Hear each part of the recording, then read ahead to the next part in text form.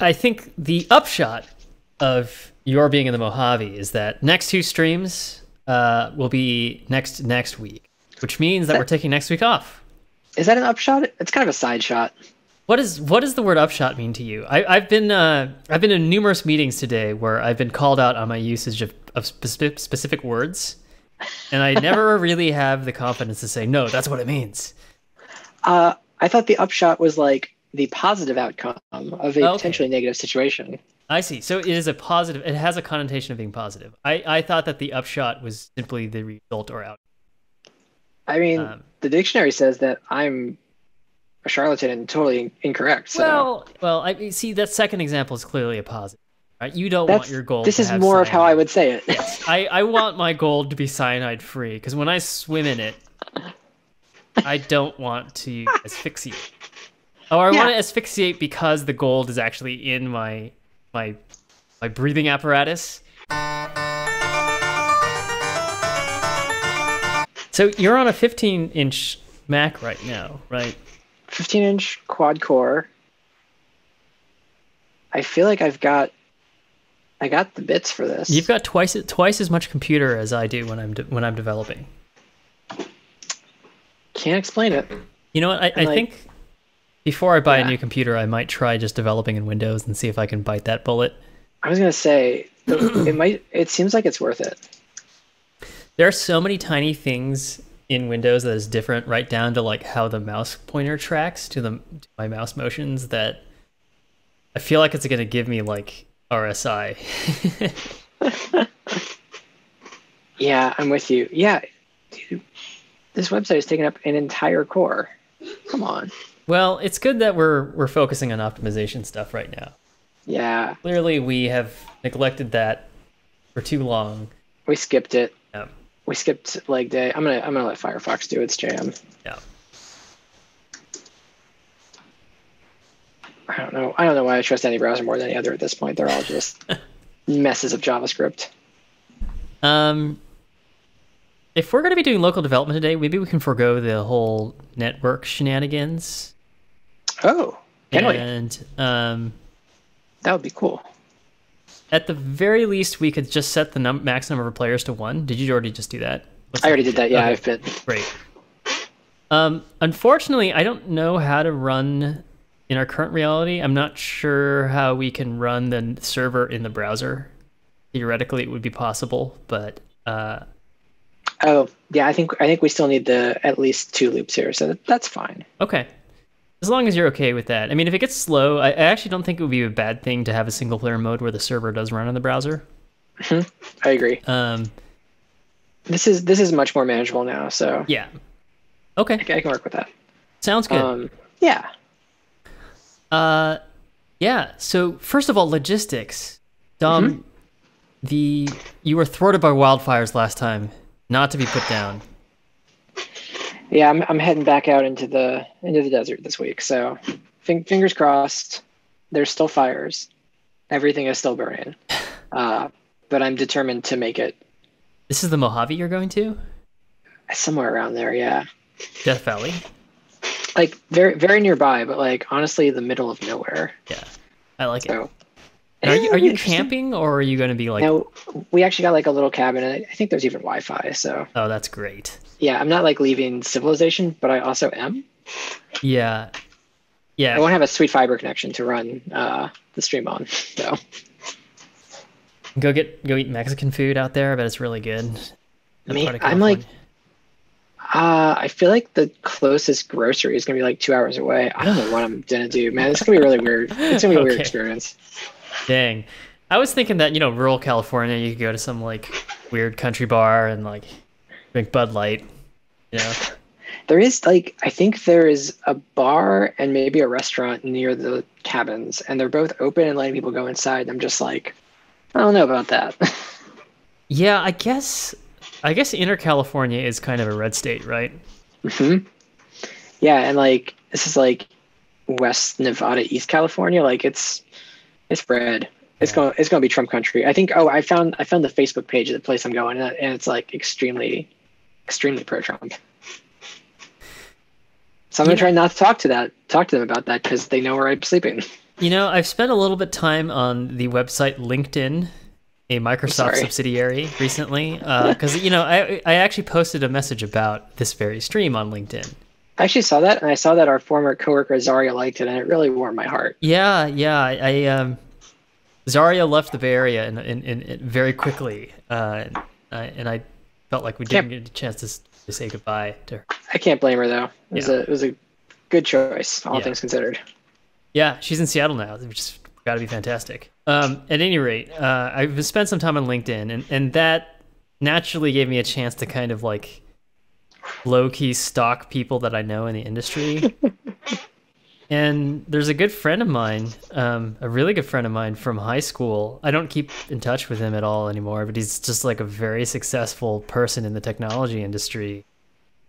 And it started to dawn on me, like the kinds of things that he was liking. I was like, oh my God, he is a Trump supporter. I was like, oh, no. And I was like, well, I guess that goes to show, like, I don't know what it's correlated to. It's definitely not correlated to your job or your industry or how smart or how educated you are. It's kind of wild. You saw the thing at Coinbase, right, where they are taking a no politics stance? Yeah. What does that mean? Does that mean that they are inherently... I mean, they're pro status quo if you say no politics, but... Exactly, yeah. Yeah. I think it was like they're afraid of like whatever employee activism happened at Google and Facebook, where employees were like, fuck this shit, you're actually burning the world down around us, please don't. Yeah. And their response to that was like to try to get out ahead of it by saying, what if we banned all political opinions in the workplace? And I'm sure this will go very well for them. Oh man. Political opinions, as if there's like a definition of what's political and not political that everybody agrees on. Certainly not trying to create a new monetary system to disrupt existing economies and make money more accessible is like an apolitical stance, of course. Oh man. Yeah. I can't believe we used to work I don't miss crypto. I can't believe we used to work in blockchain.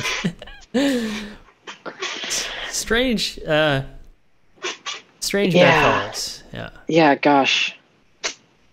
And I really liked everybody we worked with. I know, we had a really good blockchain company, but it was still the blockchain. Yeah. Yeah, don't miss it. Not in the end, I'm sort of not surprised that the blockchain that we worked on did not take off, because it's weird. Everything is weird.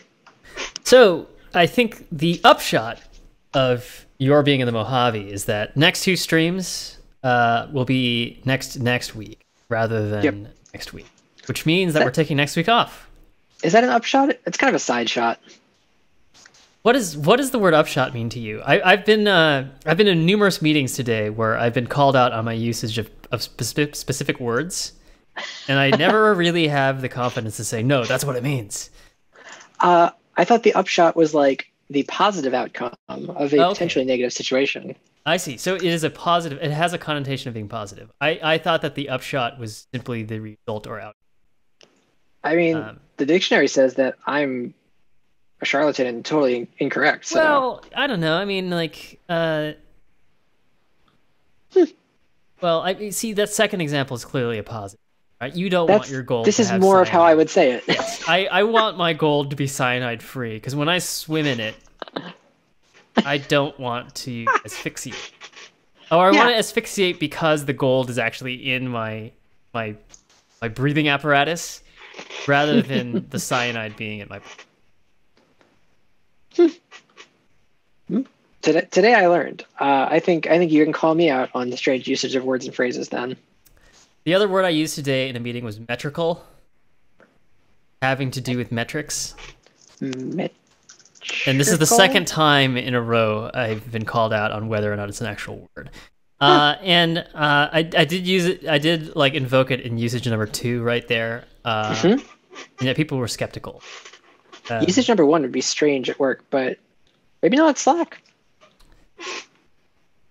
Yeah, I don't know. Well, apparently at Slack they did not appreciate my usage of the word, and I didn't even do it. It wasn't like I've got this zinger, this $5 word in my back pocket. I'm gonna bust out with it. It was just the thing that had come to mind, and then I'm glad. It's the It's nature a of good my new word. team. That yeah, they're willing to kind of hold my feet to the fire a little bit. But they were wrong ultimately. That is true. Ultimately, they were wrong. But then Yeah. The upshot. I think the upshot is that I think we were all losers. Actually, they were wrong, and I was shown to be a pompous asshole. I think that's what it was. Okay, no streams next week. See everybody next Monday. Mm-hmm. But we're gonna talk quad trees today. Today is quadtree day. All right. Yeah. So we sort of left off with most of what was in. We did node insert. Can you bump up your font size? Yeah. Bump it Oh, up. that's what I. Yeah, much better. And I don't even need this sidebar. It's not doing nothing. B baby. What's Command K? Or is it just Command B for you? Just Command B. That's funny. Oh, that's weird. Command K. Command B. I brought in my Sublime hotkeys. I don't know if you did the same, but No, but down here it's saying waiting for the second key of the chord, which I have never used before. I think my Sublime hotkeys have ruined my life in VS Code because I can't clear the terminal. Quite possibly. Yeah. It'll never be the same. Damn. But I still use Sublime from time to time, so I really don't want to change anything. I'm very much into like everything working the same way everywhere, even though they're not the same thing. Understandable. We use RubyMine at work. Wow. I know. Nice. But there's a burgeoning VS Code rebellion. Interesting. Yes. As happens, but actually someone made a set of RubyMine to VS Code bindings so people could switch editors with ease.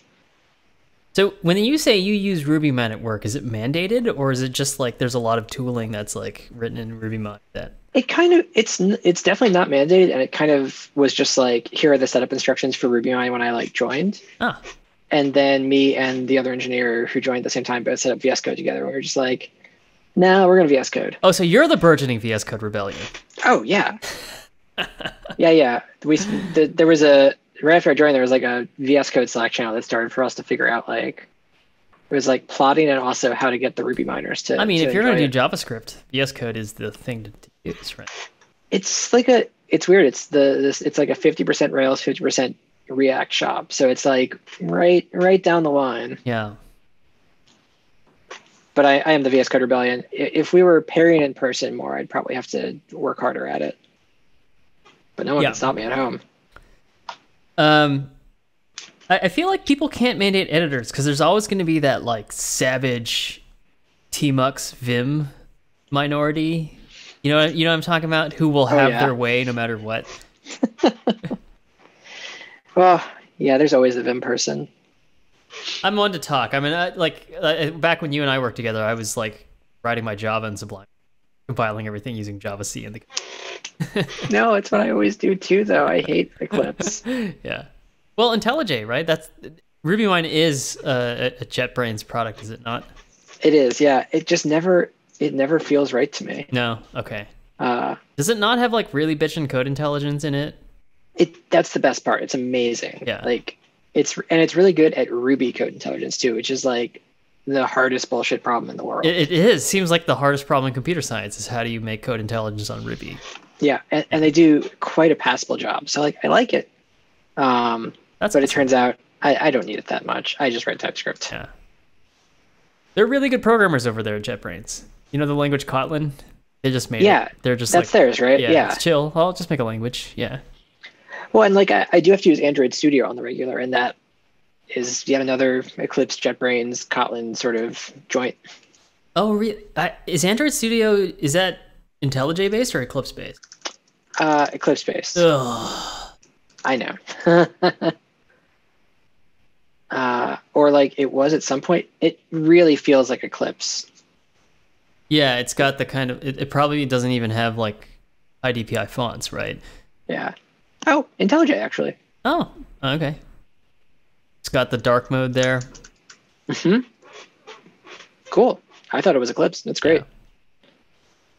I guess I haven't used Eclipse in a long, long time, but I remember it looking like this. Maybe if it's not high DPI now, I might tear my eyes out. So yeah, you know what it is about Eclipse and IntelliJ? It's their funny icons for folders and files. They all Dude, look right. It's like this weird like turn of the century, kind of like brightly colored. Like yeah, it's weird. Their whole icon sensibilities like of that particular era. Yeah, and like there's so much going on. There's a lot going on the screen. Yeah, Like a lot of buttons to press. a lot of buttons to press. Xcode's not much better, but like something about this always feels like much too much to me. Yeah, I do like that there's a gecko. Where's Or is the that an gecko? iguana? Where? What are you saying? Just in the screenshot of Android Studio. Oh, that guy. Yeah. That's a good iguana. Okay. Does it zoom my screen when I do that, by the way? I'm not seeing it zoom. I'm zooming my screen in. Fair enough. All right, I pretended. For I dramatic effect. pretended like you were zooming. So I was like, "Whoa!" in my mind. I just didn't say it out loud because it was in my mind. Are we ready Very to do quadries? Are we Very ready to do convincing, yeah. quadries? Okay. I think so, yeah. So you basically went and wrote the node query, which was the other half of the quad tree. Yeah, it's kind of like the inverse of the node insert, so it actually wasn't too bad.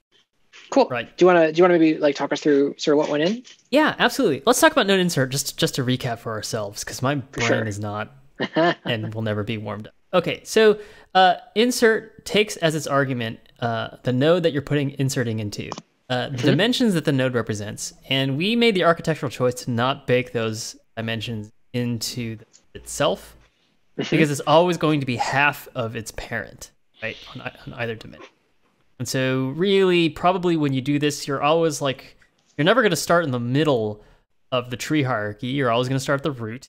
And so if you just know the dimensions at the root, you can always just divide by 2 as you go. Exactly. Yeah. Similarly, the max items is a constant across the entire tree. So we didn't bake it into the we kind of reinvented what is known as the pimple paradigm in C++, which is private implementation. So our public quadtree.ts, everything in that file is exported, but then it uses some non-exported private implementation function. And in our case, it kind of makes sense because that's what's handling our recursion for. I like this. Yeah, I think this came out really clean. I have no questions looking at the quad tree about what it does, and I think this makes it really easy to test these functions too. So cool. So you can try to insert an item into this node, and then what will happen first is we check to see if that item's position actually belongs in the access line bounding box.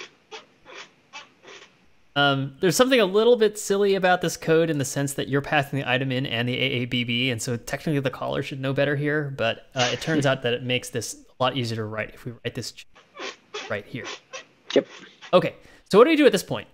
We actually have 2 different types of nodes. We have nodes that have child nodes, and then we have nodes that have actual items.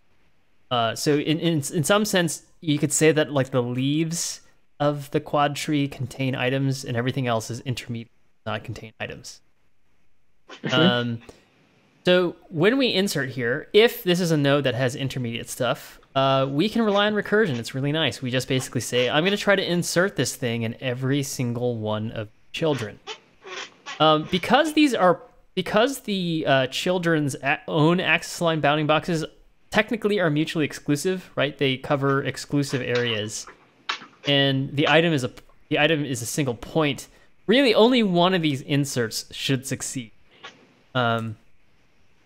However, I actually kind of like the idea that we wrote it this way because we could move to an architecture, if decided, make the items be areas or regions themselves rather than points. And if that was the case, the same item could potentially exist in multiple of these children. Totally, yeah. Right. So we attempt to insert, because these are point items, only one of these is actually going to succeed, and we just recurse, right? It just keeps going down until it basically gets out of this if statement, right? Right, until we hit a node that is not currently a holder of other nodes. Exactly. Okay, so let's say we do that. When we get to one of these leaf nodes, and it's got some items into it, we pass in a maximum value, which basically says, like, you don't need to further subdivide this node you don't need to transform this node into one that has children if that node is not at capacity, and the capacity is passed in. Right, and that's what 131 through 134 say. If we're not at capacity, just stick it in on the end, and we're good. However, if we are at capacity, we'll get down to line 137, and now we'll start to transform this node in one that has children, so it'll become an intermediate node. So we basically transform it. That's what 138 is doing. And what we do is we take all the items that we've got and we insert them. I just realized something. We don't have to do line 143 if we put line 132 outside of the if statement. Like here? Yeah, and then we could say if items.length is less than or equal to max items. No, not less than or equal to. If it's less than... No, that makes sense. Less than max items, if it's... Oh, yes, if it's less than or equal to, yes. Right, because if we are at 3 and we went to 4 and that was the max, we've inserted, we're good. Yeah, you're picking up what I'm putting down here. Yeah, and then if you hit 5, we're over this, and actually what we do is split and node insert the 5 items. Yeah, exactly. That makes total sense. Okay, cool. So we just simplified the code a little bit. I'm pleased. Yeah, so we basically have to fragment this current node into 4 quadrants. And we can. So node query looks very, very similar to that. So we have the node, we have its axis line bounding box, which I had to prefix with a node axis line bounding box, because we're actually passing in a second axis line bounding box, which is the region that we are querying, right? So a query against the quad tree is basically I'm passing in a rectangle, and I want you to tell me all the things inside this tree that fit inside that rectangle. Now, for a quad tree, is the expectation that, like, I guess I'm curious about this line, because I feel like we could also just return, when you hit items, we could just be like, here's your check set, like, go look at these. Like, is this extra unnecessary computation? And it might depend on the size of max items, to be honest. The reason why I think that computation is necessary is we could get down, let's say your quad tree hasn't subdivided yet, so you have one node in the tree, that's the root, and it has a couple of items in it.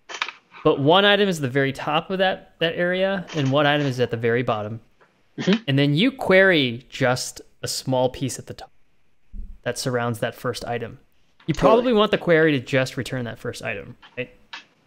Probably, yeah. I guess I was thinking that the quad tree lets us make sort of constant time assumptions about, like, our shooter system in a very helpful way, where it's like, we'll always check like 4. At most 4 items that were in this box, or 8, or whatever it is. Got it. Yeah. But this makes, I guess I'm wondering, like, does this end up being expensive in a way that, no, that's really cheap. It doesn't matter. No, I think it's pretty cheap. It's along the lines of what, you remember node insert? I think we call the same function. Oh, we do. Yeah. Now, then again, inserts happen much less frequently than queries, probably, right? But the thing is, still, we're going to call this at most items number of times, depending on, like, items. Yep. Hopefully it should. Totally. Yeah, it's just a few comparisons. I think it's okay. I think so, too. Yeah. Okay. The harder problem is if you're not a leaf node in the quad tree, and you need to actually look at the children. However, I think all you really need to do is just iterate over all of the children and pass the same axis line bounding box going down, for the query, that is. And because the region can span multiple children, right? Think about a quad tree that's just 4 quadrants, but then we query a region that goes around the middle, kind of like 4 corners piece of it. That means we actually may have items in each one of those quadrants that are inside the region that we're... which is why we're merging by basically pushing onto the end. And that's pretty much it. This is great. Yeah.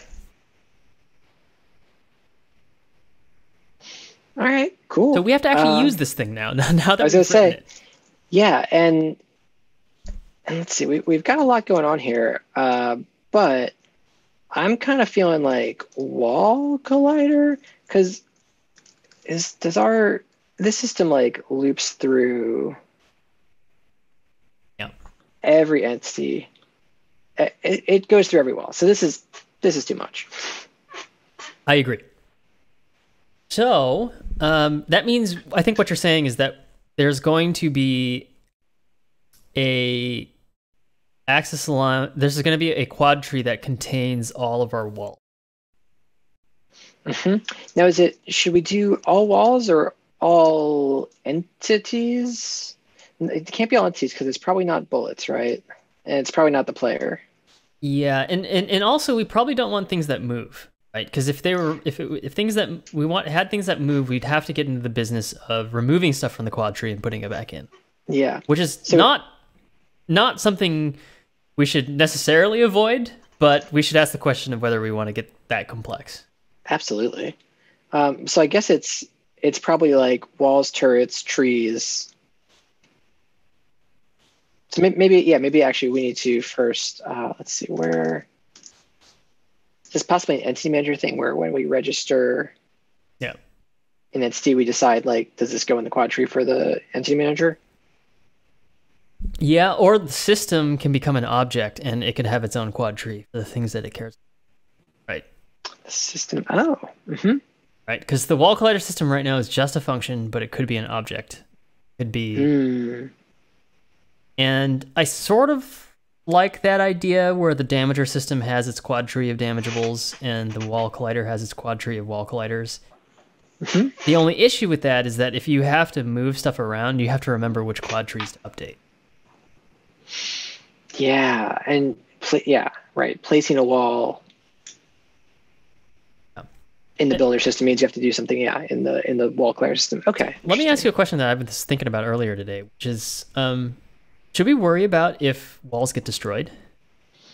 I was thinking no. I was thinking we should store entity IDs. Yep. And I agree. If we think that entity IDs are basically unique throughout the entire lifetime of the game, then it doesn't matter if there's residue of destroyed entities in the quad tree. The quad tree is still going to make it efficient for us to look up. And then, you'll get the ID out, and then you'll look that ID up in the entity manager, which just won't be there, and you're like, okay, that's just something that wasn't there before. Or that used to be there, but doesn't exist anymore, right? Now, a question I have is if I place a wall, destroy it, place a wall on the same point, what does node insert do? You can have multiple items on the same point, but I see what you mean. What if you can't? I guess the question is, what if you can't further subdivide, right? Or what if you, Yeah, because right, it could keep subdividing, but I was actually thinking that we need a min subdivision size. Like, I feel like our min quad tree size should be like 4 tiles. Yeah. Subdividing further doesn't make sense, but like actually you could exceed the max items in that if you keep placing a wall and destroying it, and that's fine. But it's weird. I agree with you that it's weird. But I also agree with you that we should have. I think these are maybe orthogonal concerns. Well, they're related. I see related, the relation. Yeah. But we don't have this problem yet, though. So certainly we should have a. I think what you're saying is that over time, if we don't deal with the fact that entities can be destroyed, it is possible to have edge cases where you create an object over and over and over again on the same tile, and then you approach kind of linear search time because the quad tree doesn't give us anything. Yep, exactly. Okay. Actually, I'm not even going to run the server right now. Yeah. Who needs it? Slow my computer down. Yeah. So that's an interesting question. It doesn't. I think we can still actually like build a pretty good guess at this right now. So if we were to make one quad tree per system that cares about space. System that cares about space. Right. Somehow, like, we need a init for the wall collider, right? Because we want some setup to happen before. Yeah, it's tricky because essentially I think what we're saying is when we create we'll need an init for the wall collider. We will also need, whenever we create a wall entity and register it, the entity manager has to be smart enough to register its wall component with the wall collider system as well. Which is okay. We have all the necessary code to do that.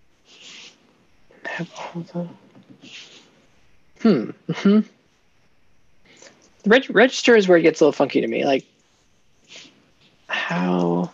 Yeah, I guess the entity manager doesn't know about systems, right?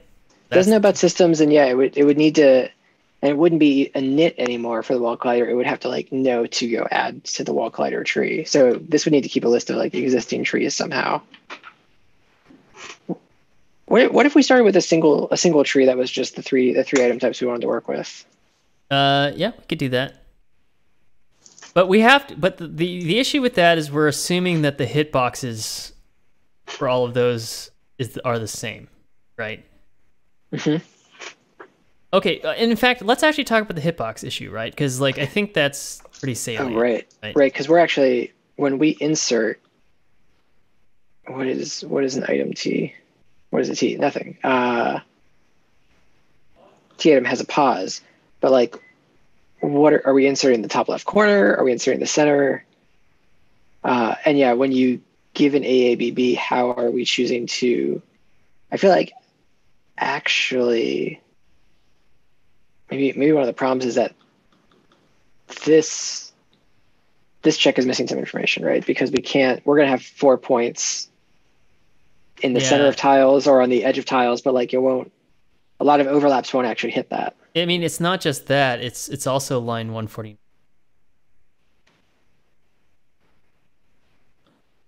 That min bias AABB overlap.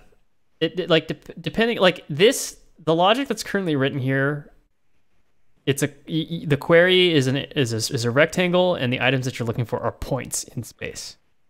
Oh, but this should at least, this is for the node, so this should be okay.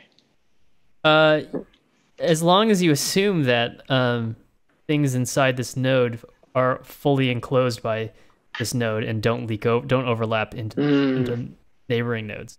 Right? I see. So we could, like, if we wanted to be very general about it and allow there to be variable-sized objects, then our items need to be not positions, but they need to be things that return AABBs. Yep. And then our insert needs to be able to insert these things in multiple nodes, like we mentioned before. Which I guess it's gonna do. Yeah, it can kind of do it now. Yep. Yeah, that's actually pretty cool. Yep. The other thing I do wonder about is sort of a min. I don't know. Can you like? Does a quadtree get weird if you start inserting really deep? I mean, I guess it just hurts the performance if you've got a bunch of stuff that's like all stacked up on one square, but that's fine. You know what's actually an interesting thing that we could do is we can initialize the quadtree with a function. And that function it basically takes an item T as its argument, and then takes a AABB as its second argument. I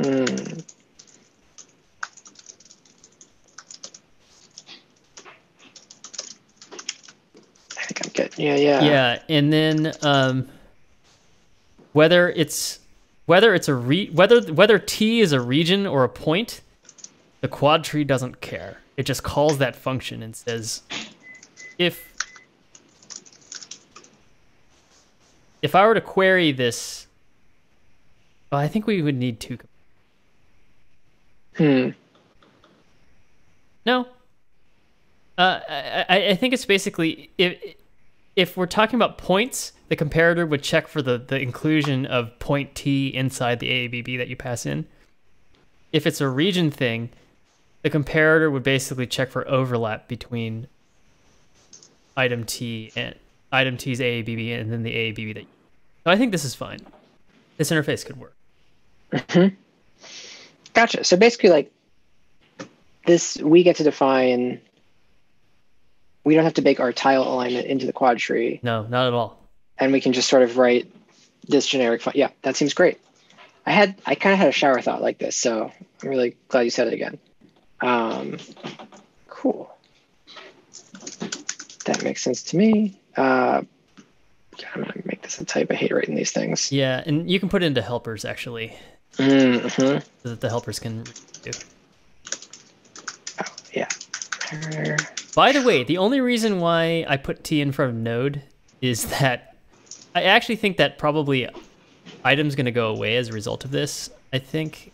And then I think comparator can just be without the first T. The only reason why I put T in front of node is because the symbol node is already occupied by some stupid DOM thing. Oh, right. Yep. Document object model, not Dominic DeGrady. I Far be it from me to, yeah. Dude, trust me, I've been in web development so long. Like, okay. gosh, is it yeah, a strange experience. Yeah. I really liked when there was a thing called the Shadow DOM. I mean, there still is a thing called the Shadow DOM, but oh yes, that's your nickname.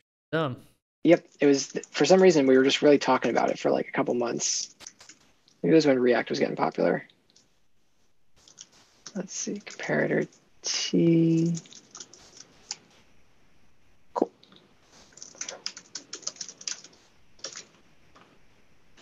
Nope. Too much. Okay. Config.compare. Oh, object. Thank you. Keyword arguments. So good. Yeah, that seems super reasonable. Okay. And you think do we get to get away without T item now? Because I think we can get rid of it. Yeah. Mm-hmm. Then both node insert and node, we're going to be passing the comparator down. Yep. Yeah. I'm going to put it before the last argument. I think that's, yeah. Cool. Oh yeah, I like the way this is shaking up a lot. Okay, so let's see. Node insert, yeah. Comparator is a comparator T.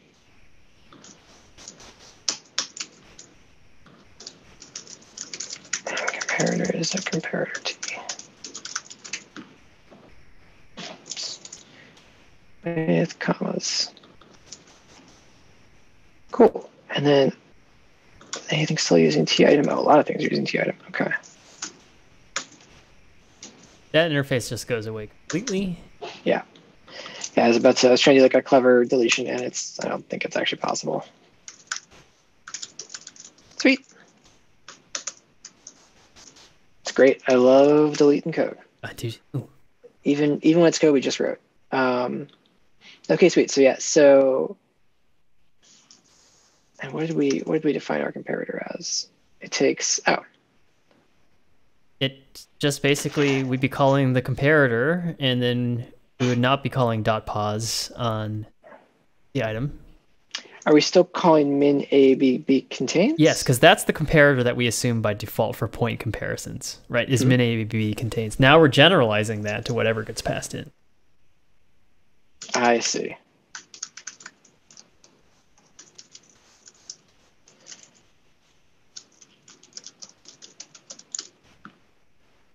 I think it's the reverse arguments. Yeah. Oh, I already regret that. And then we get rid of min AABB contains because the whole comparator is just that. Okay, that's what I thought I was saying. Yeah. Oh, okay. Yeah, sorry. I misunderstood. No, that's okay. Cool. Cool. That's great.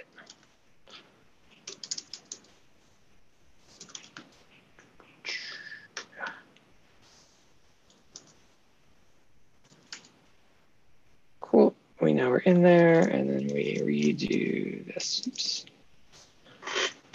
Nice. Well, that's easy. Yeah. Okay, so this actually is fine, but this is the new one. Exactly. Comparator of query AABB and I. Yeah, it's the reverse of those two. Damn it. Ooh, it's a good thing TypeScript exists, because otherwise this code would never work.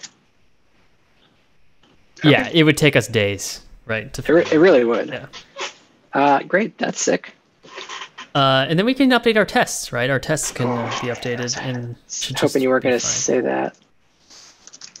Sorry. Nope. No. It's correct. Let me run the test real quick. Do we have that going on? Yeah, it should just be compile errors. Well, and I have to write the comparator. Oh, but you're saying that I can actually pass in min AABB overlap. Yes, that could be your comparator. Yeah. Actually, the comparator would be min bias AABB contains. Mm-hmm. And then, since our items, like we could simplify our tests and make our items just vec2s. That's a little bit of extra typing, but it would. And then our comparator would be. Can you actually see this? The signature of min bias AABB contains. So this would actually be a valid comparator if we switch the ordering of what the comparator takes in as its. Oh well, we should just do that. Okay. Yeah, because I think that's very reasonable. It would be if our type was vec2. Gotcha. Yep. Exactly.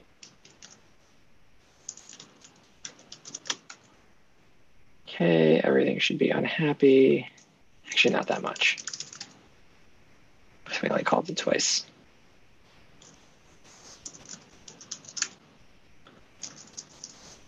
Cool. We don't define it. Oh, yeah, this is great. Yeah. Great.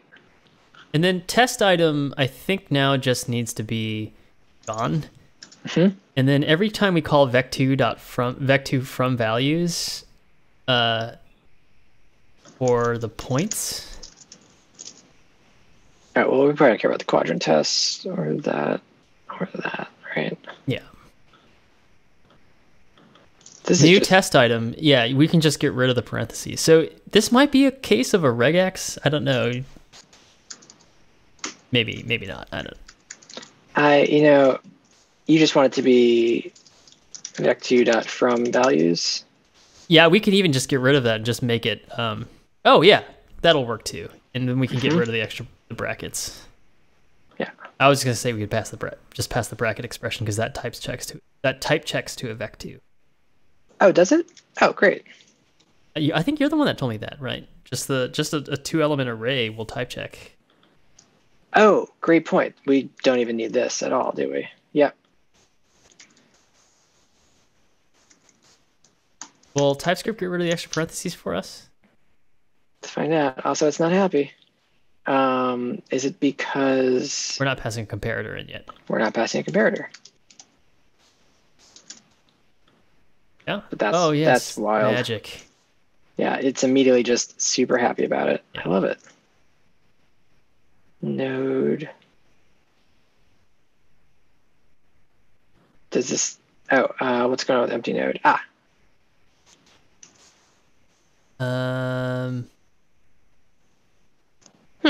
Oh no, this should be fine.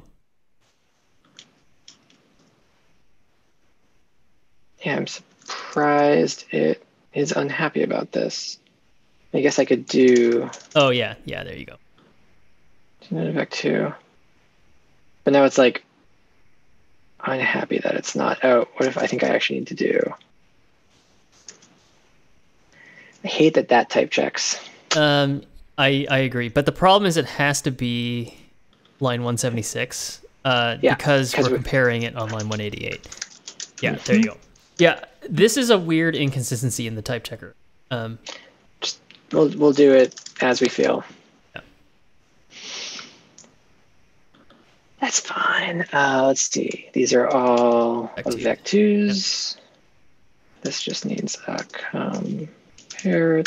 Nope. Min bias. Yeah.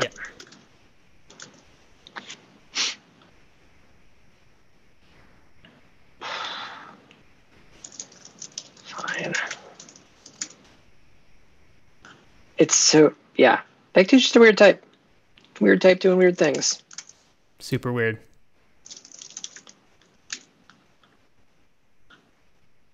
And then we need to pass, yeah. It's weird when VS Code gets slow, right? Your like hotkeys start going all over the place. Oh man, it's really something, yeah. Items is a vector array. And what's going on down here? Oh, this needs a compare. That, yeah. Cool.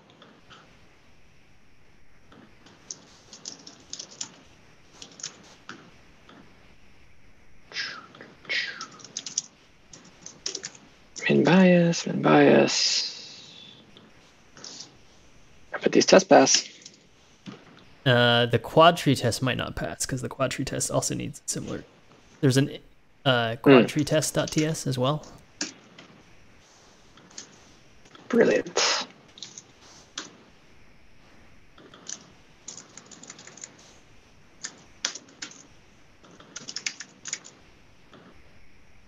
Quadtree vec2 and min. I gotta copy that. Probably needs an import. I know. I was trying. Just wasn't having it. That's unfortunate. I know. Just can't figure it out.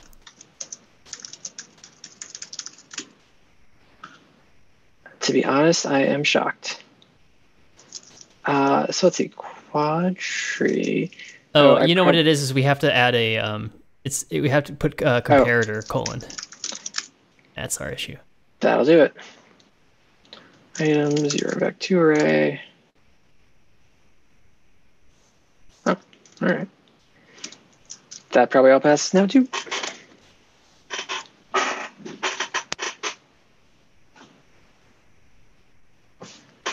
Helpers test 162. What have I missed? Empty node vec2.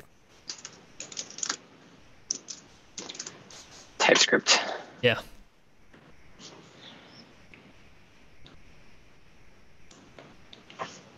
Wait a minute. Oh, let's file it and save. Cool. All right. Great. So this is really nice, and now we can write just whatever tile align comparator we feel like. And that was the magic of tests, Dom. We made all these like pretty high impact change here, and like now we're just like, yeah, it works. Whatever. I didn't want to. I was the one haranguing you about writing tests last time, and this time I was like, I don't want to do it. So really, I think past Dom has saved future Dom. It's I'm always right about tests. They will join together to become Shadow Dom. Yeah. There's some Super Smash Brothers lore going on here. Did you play Smash on Switch? Smash Ultimate? I did. It was great. Yeah. Oh, Jeff, I got Hades. It's truly wonderful. Hades? On Switch. You should play Hades. I downloaded it on PC. Oh, good. It's great. All right. Did you enjoy it? I downloaded it a few minutes before the stream, so I enjoyed downloading it. It was a fast download. Great. It was a very smooth download. 60 frames per second. Unlike our game. Yeah, if you like any roguelites, it's extremely solid. I actually don't like roguelikes, but I thought as much, yeah. But I've heard it's really it feels great to play. It really does. You should put on like whatever god mode they have that like turns down the rogue good difficulty of it. Oh, I'm gonna try it without that first, and then I'll see how it goes. Okay. Because I think this is this has enough polish to not make it. It has like storyline. It has a bunch of build trees and stuff like that. That's right up my alley. It's slick, yeah. And there is I'm unlocking a new thing every run, which I really love. That's like the roguelite cocaine for me. Yeah. It's great. Yeah. Maybe I do like roguelites, and I just haven't played them. I didn't play Dead Cells. That didn't grab me as much. Because it looked hard. It is. It's like a little too Dark Soulsy. Yeah. Yeah. All right. Yeah. So back to our wall collider system. Back to our editing manager. Yeah. I think we at least know like we can put a bunch of tile aligned things in here, and if we really want to split it up later, I'm down for that. But I want to try this sucker out too. Okay, so basically what you're saying is you want a tree of stuff that you know is tile size. Yeah, And so it's tile sized and not moving, right? Mm-hmm. Yeah, walls, trees, and turrets. Yeah. And mostly because we have this really clean entry point for like adding or destroying if we do delete. If this is not system oriented, how does the system know whether or not everything is in the quad tree? Right?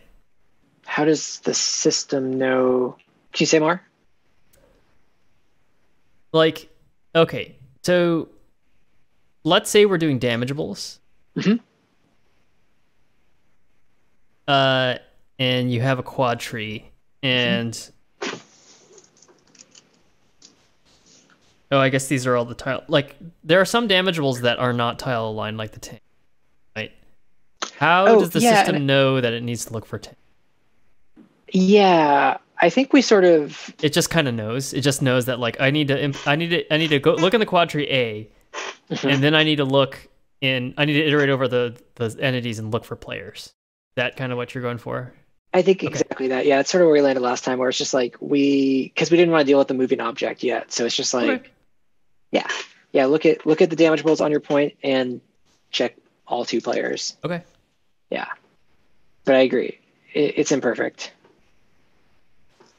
New, love instantiate our new classes. All right, so we have... When we declare this as a property, can we put that comment walls, trees, turrets? Just so we know that, like, when we declare it, so like in the list of class properties, which the declaration doesn't exist. Yep, that's fair.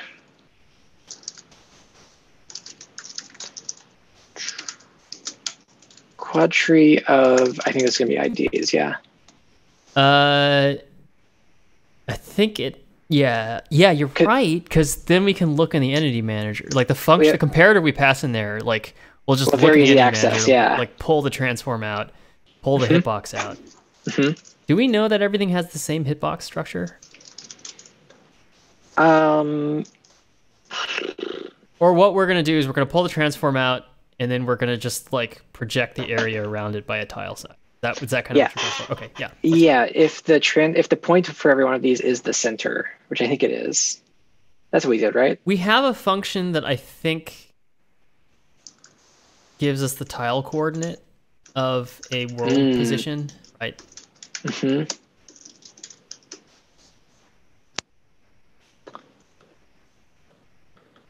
Yep. And then what we do is we call tile to world on that to scale it back out by the tile size. And I think, well, to tile to world adds the half. So tile to world repositions it to the center, right? Oh, is it tile box for a position? Yeah. As long as we know that the position is exactly in the center of the boxes, which I think they should be, right? Yeah, I think we rely on this in a lot of places. Probably just wall collider, right? I'm guessing. Oh, all right. Good point. That's fine. We have it. I mean, this is where wall collider, I remember now, was the one system where we're like, we know a priori these walls take up 1 tile.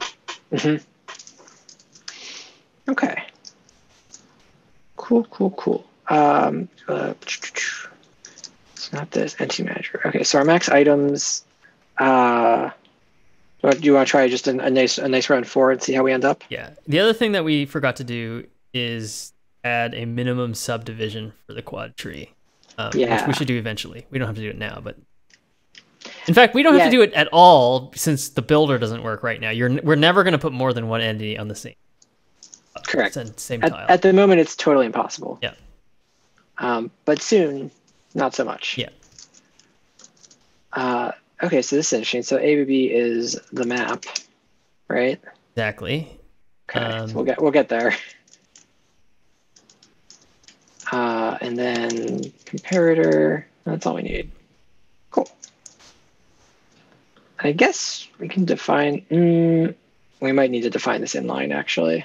Yep, because it needs to have a reference to this. Yeah, exactly. Oh, and comparator has a nice strong structure to it. Yeah. Takes an AABB and then it takes an item.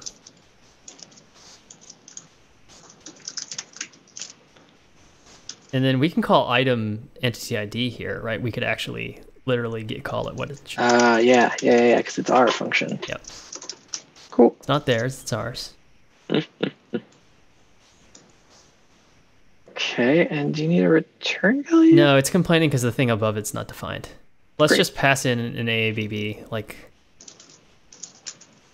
0000, something like that. We'll figure that out later. Indeed. Okay, now what? Now that needs to return Boolean. Ah, there we go. Great. Yeah. And those are unused. Okay, cool. So let's see. So we are going to say equals this dot entities entity ID. Yep, and it could be null. And if it's null, then we return false, right? Yep.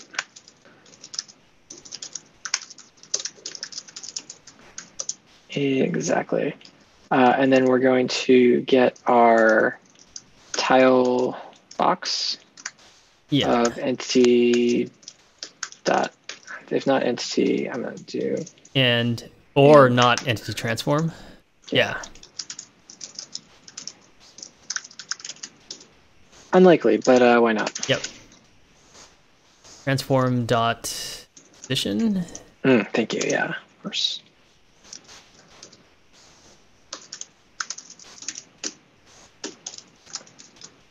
Cool. And this should be a vec2. Great.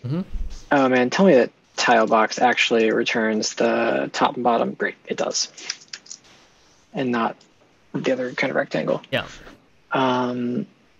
Okay, so we've got that, and we've got our comparator ABB, and then are we just doing a min bias contains on this? I think we're not doing contains. We're doing a min bias overlap, which is defined in the helpers. However, I've been thinking about this. We should maybe move the min bias stuff into math.ts because I think that's kind of where they. Okay. Well, we're gonna have to change a lot of things in a second. So yeah. And then this is. Oh, it doesn't really matter the order actually. And we'll just return this. Exactly. All right, that's quadtree. Cool. And then let's see, down here in register. We register everything by hand, don't we? We totally do. Yeah. Okay. Yeah, then we do basically we need to say if the entity has a wall on it, add it. If the entity has a I know, I'm looking at this uncommitted thing and I'm just sad. It doesn't matter, I guess, because we're not currently predicting anything that will get removed. Yeah, exactly. But I want to raise a sad. I know what you mean. Like if and when we do want to remove from the quad tree, the multiplayer thing is going to really be painful. Yep. Though perhaps not, because what is our set of predicted entities? It's like a single wall that a builder spat out. Yeah. So it's perhaps we keep track of our uncommitted entities and return that in every match somehow, and then only add it to the quad tree when they're fully committed. We can get around that, I'm sure.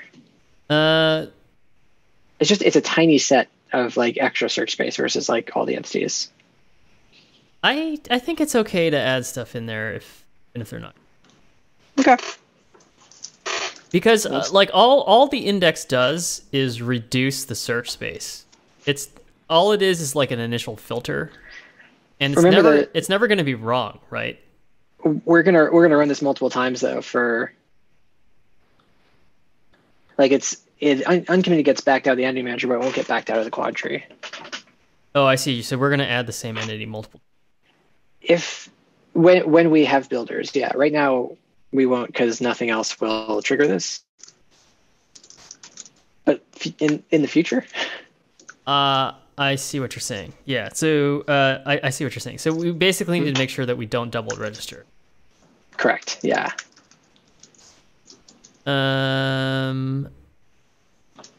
What is our tree? Oh, it has a type. That's nice. Do other enemies have a type? Oh, they totally do. Oh God, I keep getting the wrong turret though. Ah, turret index. Boy. Type. I think it calls type dot. Ah, even better. That tree type dot turret and type dot wall dot includes e dot type. This dot quadtree dot insert e. Is that it? Yeah. Oh, e dot id. And then we probably wanted to do here, just warning our future selves that if anything can get built dynamically over the course of the game, it's going to get inserted multiple times during reconciliation unless we fix it somehow. Which means that the quad tree needs to be a little bit more content aware. Maybe it needs to have a sense of an ID on everything, so you can ask it really quickly, do you have this thing in there already? If you do, don't add it, or something like that. Yeah. Yeah, that's interesting. Let's see, during a prediction phase. Or you could run a query before every insert and then see if you found the same ID in there. And if it had the ID, yeah. that'd be a little bit slower, but it'd be cleaner. But yeah, it's also like, yeah, it's not super clear to me. I wonder what the cost of removal will be, because I kind of would want to model that someday. It might be cheap. Removal is at worst the cost of a query, right? Because you can query the same, if you know the entity ahead of time, you can basically make a query box for it and then tell it to, well, removal is true. It's a cost of query and then like a coalesce, but that might not be so bad either. I bet we can figure it out. That might actually be the. I think we need a notion. I think the quad tree needs to be ID aware. It needs to have some notion of IDs if you're going to remove. Otherwise, it doesn't know what to remove, right? Because you could have multiple things at the same position. That's a good point. Yep. And I was trying to avoid adding ID awareness to the quad tree, but it sounds like we need to. Maybe there's another comparator that we could. Well, no. Because then it would have to iterate linearly over everything. Right. Yeah. That's okay. We'll get her. Simple quad trees today. There are ways to have data structures where I think it's a little bit like the you know how in Ruby the hashes have the key value hashes have like they preserve iteration order of like when you define things. That means they have to have an array internally, right? And they need to be able to remove from that array when you invalidate one of the keys in the hash. So that operation needs to be fast. So it's kind of one of those, like, it's a similar kind of thing where like you need one internal data structure that gives you fast performance on one operation, iteration, and you need another operator that gives you fast performance on some kind of other kind of like thing that you're trying to, which is like key value lookup, right? But then you need mutation to be able to deal with both of those internal data structures adequately, right? Yeah. Well, it didn't break yet. No. So we've got a quad tree. We got a quad tree. It might even work. Yeah. Pretty confident in that though. Yeah. Oh well, maybe not this part. It probably doesn't insert anything. You're right. It's not going to insert. Yeah. No, it'll insert whatever overlaps with the origin. We'll get the very top Top left corner, yeah. Yeah. Oh, well, this is a bummer. So because we instantiate the entity manager up front, Yeah. either we don't create... Well, we have to tell the entity manager what the dimensions are somehow, right? No way around that. We do it again here, though. Should register be on the game, or... Well, I was gonna say actually, we make this up front. We immediately destroy it when we start the map, though, because we. Yeah. So We could do a register hook on the entity manager, and that way we could leave the quad tree the game. I don't know what's preferable. Honestly, the quad tree you kind of want the quad tree on the entity manager, right? I think it's good in here. I was gonna say maybe we just stick an AABB on the constructor and we pass in this dummy value in the start. But like when we start the map, we can get the size really easily. Yeah. Entity manager, and then this is playfield AABB. Yeah. Vec2. You become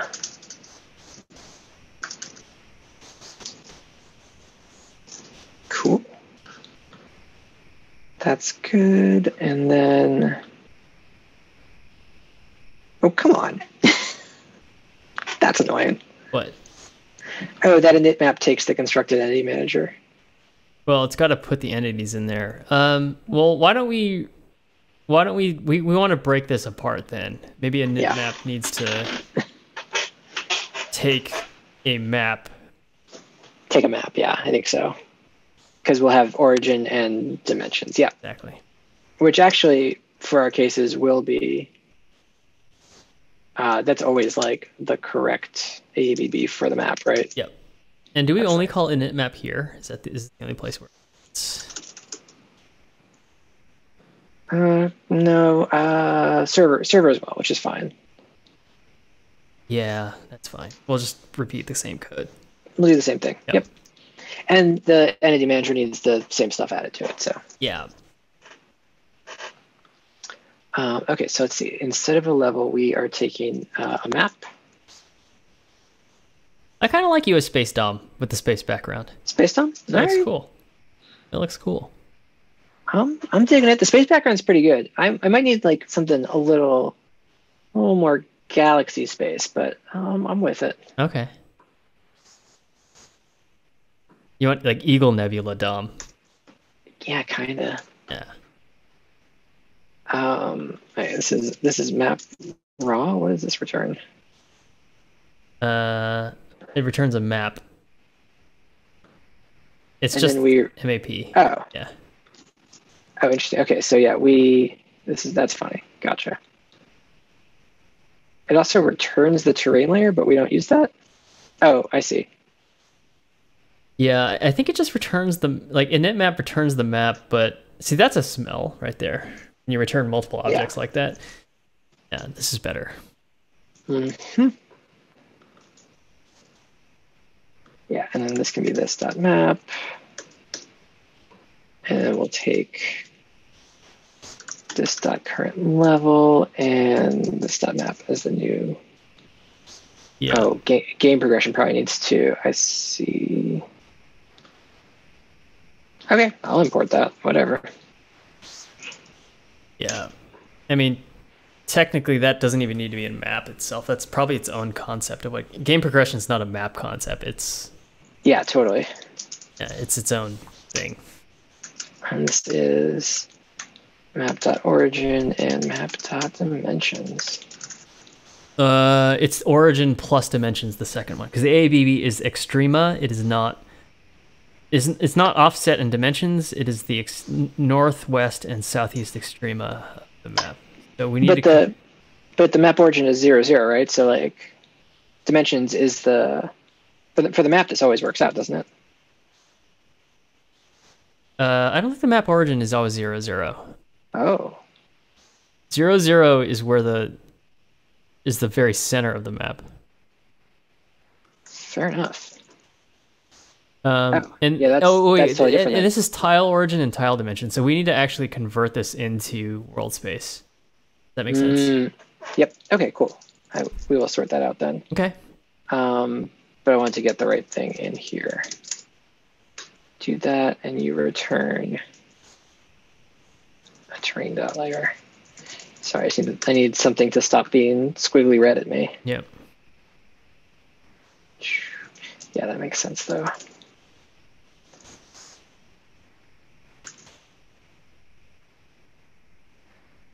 Oh, yeah, I did mean this done up.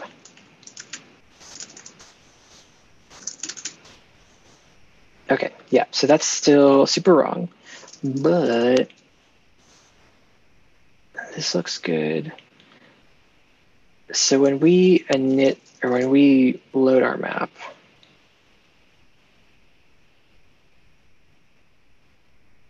what is getting set here? Tile coordinate of the northwest tile. So this is still 0, 0, but dimensions need to be multiplied by tile size. Is that right? I wonder if this comment is actually stale. No, this is right. So the origin is, it's not 0, 0. It's going to be some negative value. Right. And then so tile coordinate. Okay. Yep. Gotcha. So right, needs to go to world space. Picking up what you're putting down. Okay. So I think the conversion to world space is just multiplying it by. This is going to be wrong because this is going to give you a position that's at the center of the tile rather than the corner. And for the quadtree, we want corners, right? Right. So I think we just scale it by the tile size. Okay, great. Where is cool? Like 2.scale. Like 2 create.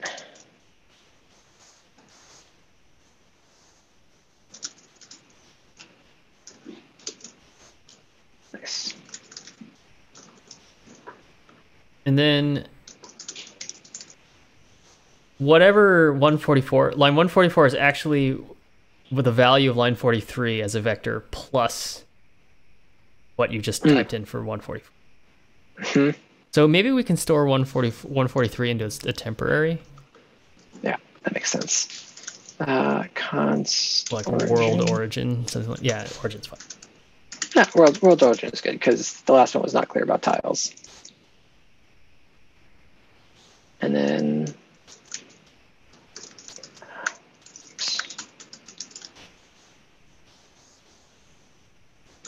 and yeah, I actually might just do 2.create.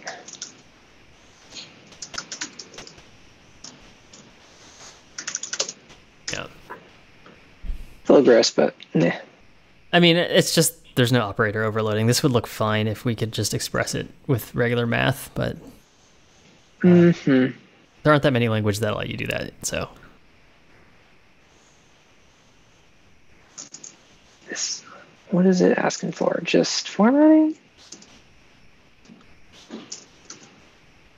Yeah, great. Okay.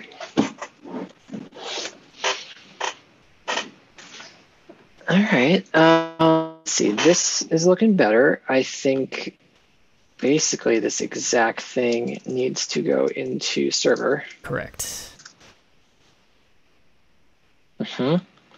Yeah, where all of this is suddenly extremely upset.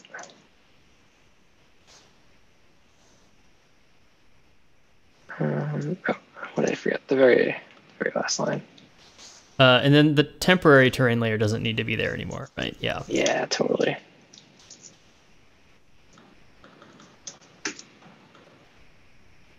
Let's see. Game progression.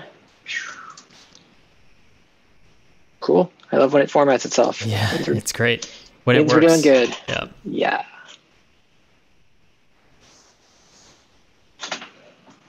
Cool. Blame Don McDegrotty. I like that.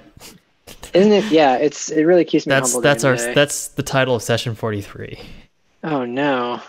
Blame Jeff Lee.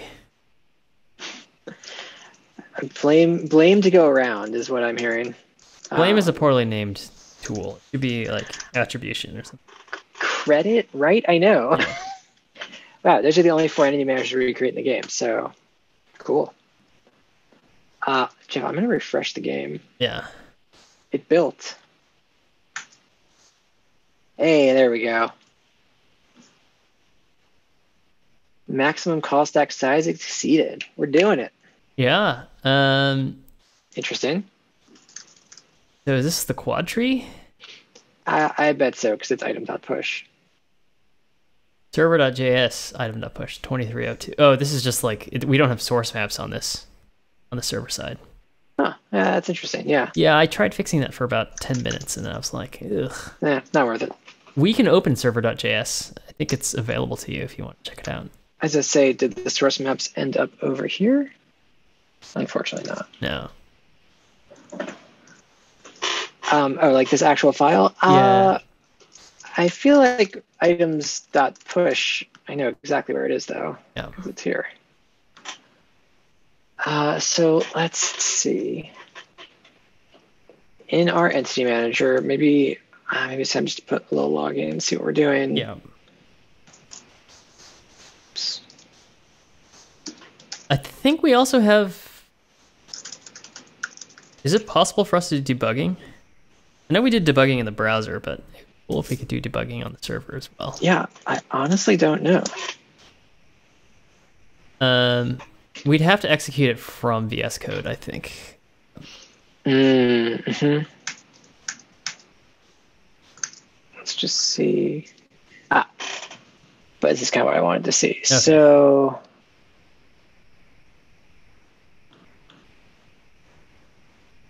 Oh, well, I'm not sure actually. It's just going very, very deep. Our quadtree is -7. Looks right enough. Yeah, the quadtree's not getting any smaller, right? Oh wait, that's just the quadtree. Yeah, that's fine. The root. That's yeah. Fine. Yeah. Yeah, we're not. This didn't log anything about the depth, though. We certainly could. I wonder if. Yeah. Sorry, your suggestion was debugging. That's a good one. Let's see if we can. Command Shift D. Yeah, there we go. And then it's not just okay. So we don't have a launch configuration. We do here. This is. Is this the default?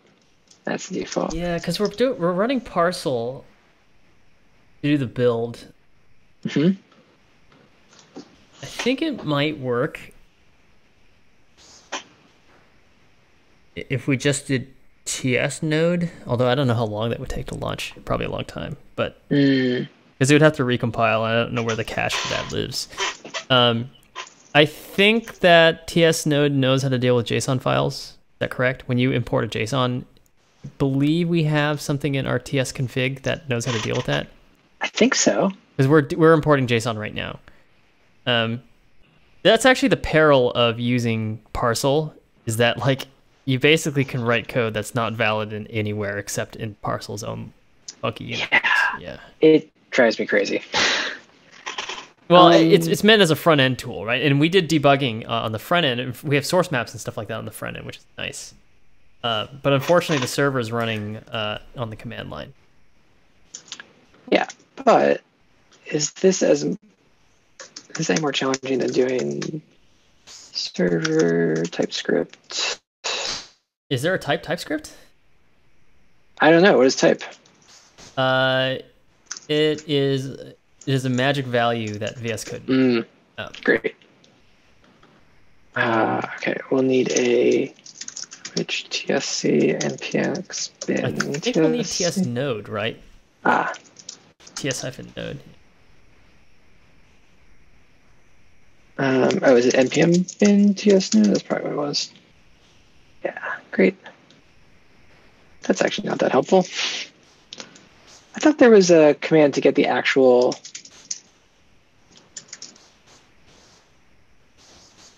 Yeah, I mean, normally I just run npx. I was having issues running npx last time because for some reason VS Code wasn't picking up my node binary, but you might be able to do it here.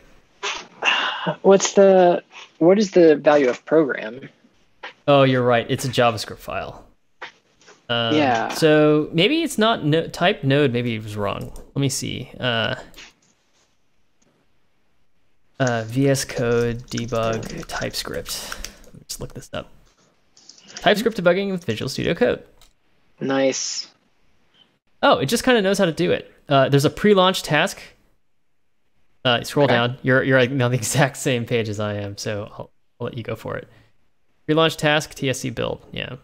Oh, okay. That's it. And then out files. You need to tell it where to compile. And the out files, I think, have to be a different directory than out, because out is what our parcel build. Mm-hmm. Great. Debug. Pre-launch. Oh, okay, cool. And then our program is. I think it's just the current workspace. file, right? If you scroll up a little bit in the JSON file. I'm sorry.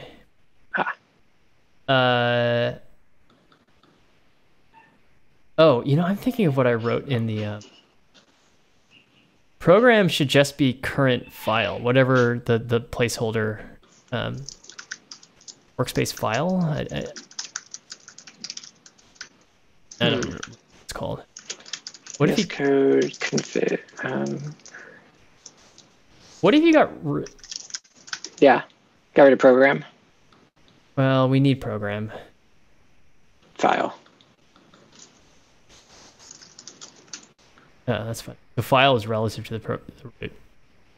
Actually, this. Yeah, that makes sense. Yeah. Okay, cool. I let's bet see what we this got. will do it. Yeah, just open server main. Server main. Yeah. And then.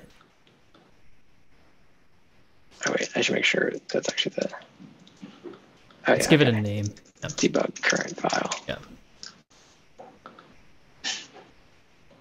And let's also set a breakpoint. I was kind of curious if it would just run, but Okay, yeah. yeah. Let's get there too. We'll do it in quadtree. We'll break it insert because that's gonna be very interesting. There's actually error exists. Oh fuck me! It doesn't know what to do. Well. Unable to open serve TS. Huh.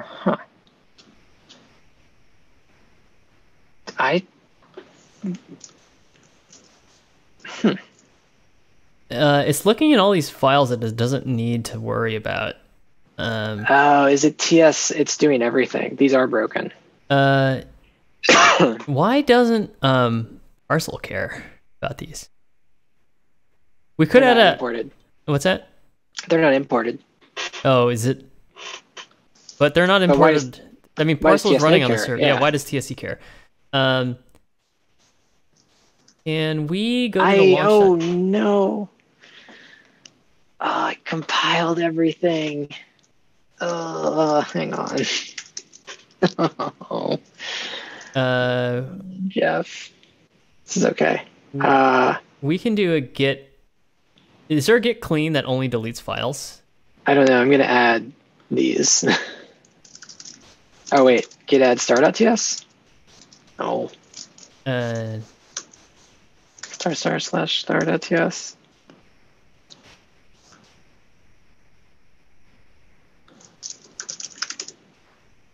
Hey, now we're talking.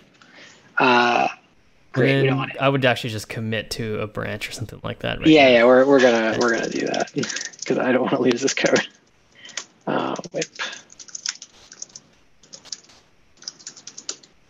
And then git space clean space hyphen df.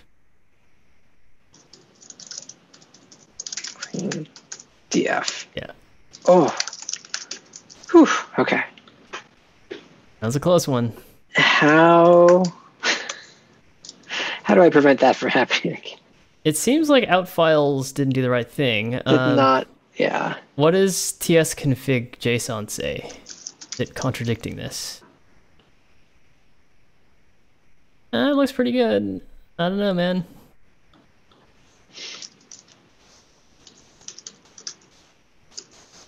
I might as well put this in here while we're doing I this. added that exclude because I didn't know what it was for. You like that? Fair enough. I just Yeah, added it. that's good. Well, I'm going to run this again. Yeah. Just see what we get, and now we can sort of safely. We need an open server main, I think. Of course. That's pretty reasonable. Yeah. It's almost as if it's missing a filter. Hmm. What is it? So is the command? It's running TSC. Abort. This is just not the right command because it's running TSC on everything. Oh, it's the pre-filter. The pre-filter is the problem. Yeah, that is doing a lot of stuff. Out files. You've likely not set source map true. Huh. Out files looks correct. Uh-huh. I don't know why it's dumping the JS file. Could be older version of TypeScript that the instructions are in, but what the hell even is this format for the launch task or the pre-launch task? Dude, I don't know. So tsconfig does want an outdoor for one thing. Okay. Yeah, that they just kind of like elided this very important part of it. I guess they didn't leave it out. They just put it in a funny spot. Okay. And Parcel will know not to use that? I mean, we're not running Parcel, are we? We do run Parcel when we run yarn dev. I guess we'll see.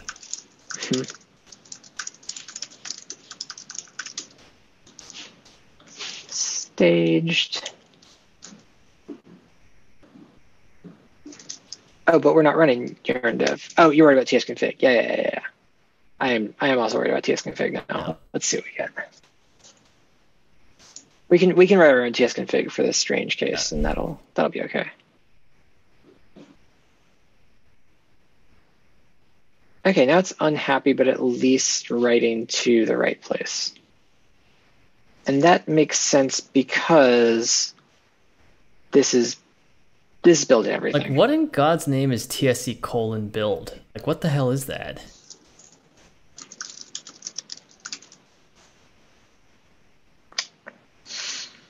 Like, what? I don't know. What syntax is that?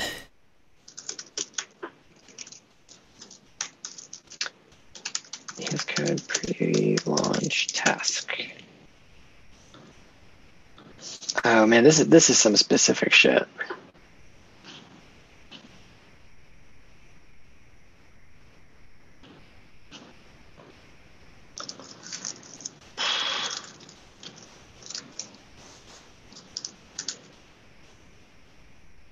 Oh, this is actually like a very specific, you can build or watch in VS Code. Oh, so this is like extra value add stuff that we don't need, right? I think what we're running is this. What is -p? I don't know. I don't have it. Should I have it? No. I mean, that's what came out in the terminal. Oh, yeah, good point. I bet we could just copy this. I think TSC is like dash project. I mean, we're going to lose the debugger though, right? Or are you saying we just don't need to pre-launch? Well, right the now? pre-launch task, all it's doing is generating the files and the out files, right? Mm-hmm. Well, and have they been generated? I guess so. And the other confusing thing is maybe the program that we're trying to run. Oh, you do point to the TypeScript file. Like, how does the launch.json know how to correlate the TS file that you specify on line 23 to the stuff that is actually running at the runtime, which is in line 126? Do you know what I'm saying? I am way outside my knowledge boundary on this VS Code stuff. Yeah. It's not that it's hard. It's just very specific and finicky, right? It's obtuse, yeah. I'm going to leave this in, and I think actually we can leave this in too. Outdoor is not gonna. It should not affect our TS anything. So we can keep this around and see if we like it. Ooh. Yeah, it's a real Thursday kind of day. I learned that I'm really maxing out on my PTO, so I just took tomorrow off.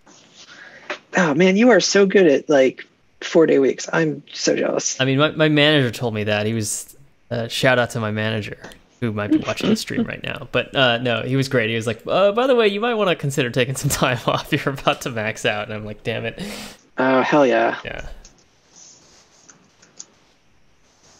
So I just wanted to confirm that like all this shit still ran. Yeah, okay. Cool. So these changes are fine. I move to continue the VS Code debugging later. Okay, because it's a little bit, yeah. It's kind of like I really feel hole. I don't feel a path forward that I have a clear win on. Yeah. But let's dig into the quad tree. Yeah. And I think specifically node insert. Maybe what we can do on the inserts is we can console log. Do the ABB. The ABB. We can do the item. And the item. Really, it's just going to be a entity. Yeah, but what we want to see is the ABB is getting smaller, right? Mm-hmm. And the way we can do that is here we can say splitting node. And can we also print the ABB here as well? Yeah, splitting node, ABB. Yeah, and we're not going to print the quadrants. Yeah, that's...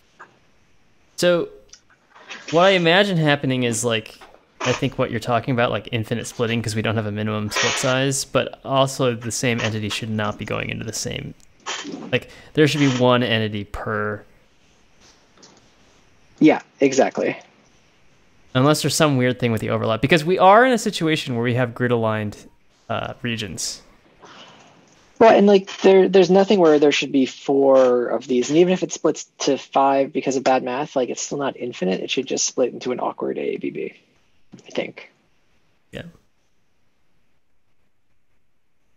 Okay, this was interesting.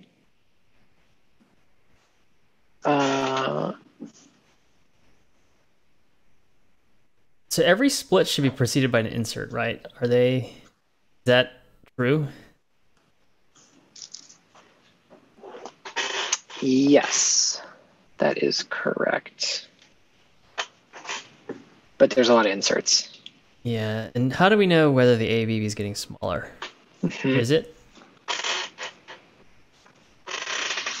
Kind of looks pretty constant, right? Is this the ABB that we're splitting or the one we're inserting? It's a split because we only have entity T. So a string, and we don't have a pause. Yeah. Yeah, so it looks like it splits forever after it inserts a couple items. So that's cool. So let's see. We do when we split, we node insert the ABB. Oh, I see the infinite loop, Jeff. It exists. Oh, we're not making Say again. I was going to say, I was thinking that we were somehow tripping over this, but we should be handing back a node with children. I wonder if node itself here is a problem. Inserting items into child nodes. Well, no, I mean, I don't think it's a...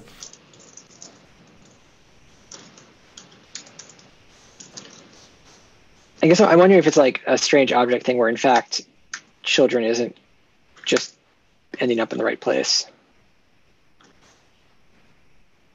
Wow, it's weird. That code looked good to me, actually. Okay, yeah, I think it does. Okay, well, here's the top of it. So insert, insert, insert. split. Insert into children.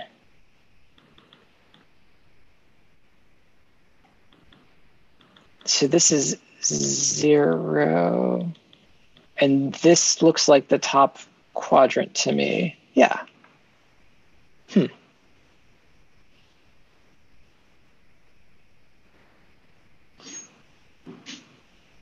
Yeah, actually, this looks fine. Yep. Dang. All right. Do we know which thing is getting infinite? Like, is it like an object? Is it like an entity on the edge? Mm-hmm. Wait, what was the error actually down there? It's maximum call stack exceeded. This is a little funky, right? It's wild to me too. Like we're hitting a bunch of. It's like inserting. It's inserting a bunch. I'm not seeing these get too much smaller. Yeah, this seems wrong, right? Can we also print when we get to a new entity? Yeah, totally. That would, like in the entity manager insert. Yeah, I want to prove to myself that like Print.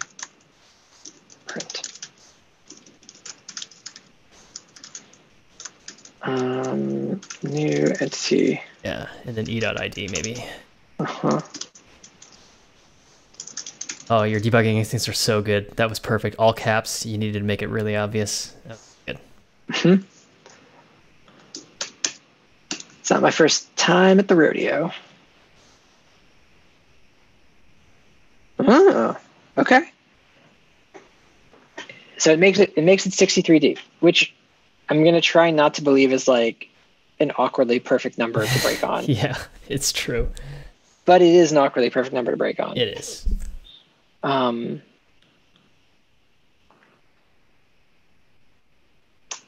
these are slightly smaller.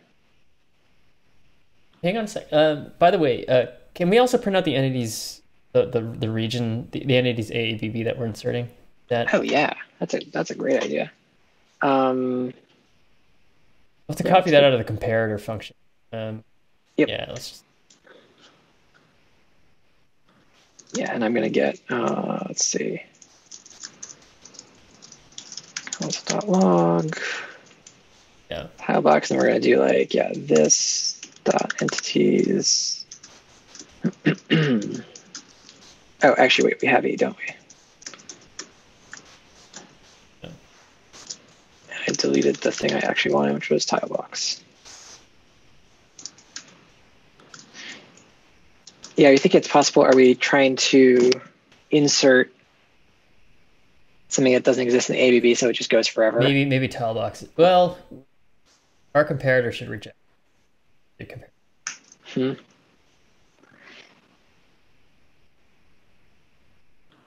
Now we got to 148, which is. That is interesting. That entity is.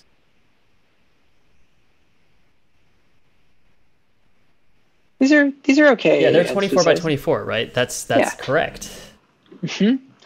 So so what's strange is that we are. Oh my God! Stop it. We're inserting a lot of entities in a row into this first box or the second box. And it should be recursing, right? It certainly shouldn't have done this many in a row. Yeah. They're slightly different, but these are still like the root boxes. Yeah, by the time we have this many, we should be pretty deep. Yeah. Let's see. Item. Let's see. Inserting that. We could pass a depth indicator just for debugging purposes. Oh, no dot items dot length. Yep. That doesn't sound like a bad idea. And then item is item. Okay. I'm just curious. Sort of, I have a sense that items just is getting out of control. Items question mark dot length because it might not. Yeah. If it's null, we know it's an intermediate. Mm-hmm.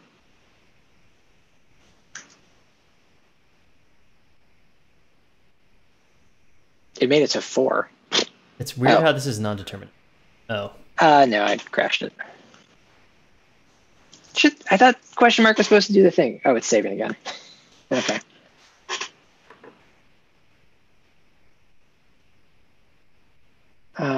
Current items undefined. Current items 0.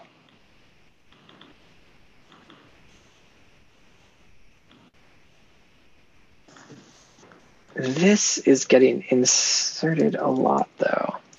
Oh, yeah. This is just way too many times where it goes current items undefined 1, undefined 2. And is the first corner the same as well? The first corner. Oh, also, this is just a concerning number, but it's a float. Yeah, but these are all... I guess they're not powers of 2. That may be a problem for... Mm-hmm. It's all roughly negative 456 and then negative 48, right? Yeah. So why does that keep coming up?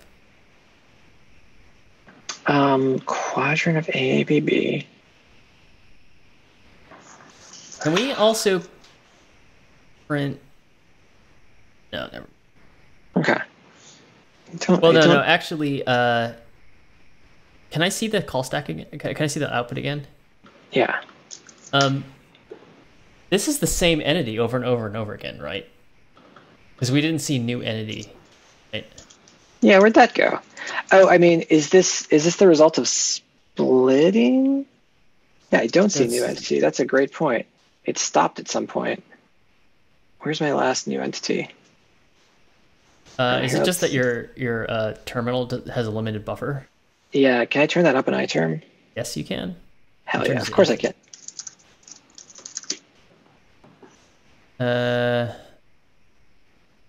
Well, you just click around. I just don't think it's called buffer. Totally. Maybe scroll back or something. Mm-hmm. Scroll back lines. 1,000. Come Unlimited. Now. Yeah. That's what I'm talking about. What is this quad core for, if not to make it chug on infinite scroll back? It can handle it. It's got it. I feel like we're so close. Gosh.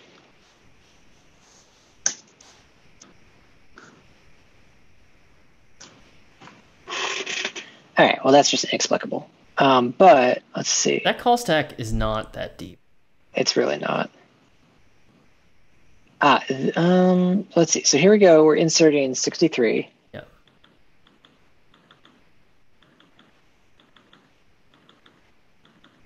So nothing 4. This splits.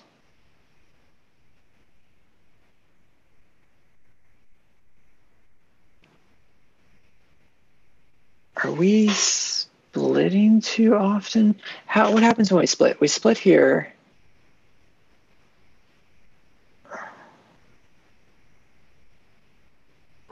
All this shit makes sense to me. Damn. Yeah. Let's see, the other thing, I guess. Well, we are reinserting. This is the new development that we added in here, which is why... This sucker? That still passed, right? Yeah, we're reinserting into itself. I think that should be fine. Really should be fine. None of the tests pass? Oh god, it's running against out debug. Never mind. Just is. Yeah. Let's just do that again. Without those pesky extra files. Wait, how did it know to look at out debug? I think TypeScript knows about it now. Oh, that's annoying. So if you get rid of that, does it just... I mean, it's fine. It was just, I think also I was just running npx jest, which looks for every file in the directory named test. So, wow, it's really unhappy about this. That's too bad. Helpers. I'm not convinced that it knows what to do. I'm gonna undo this tsconfig change. I don't like it.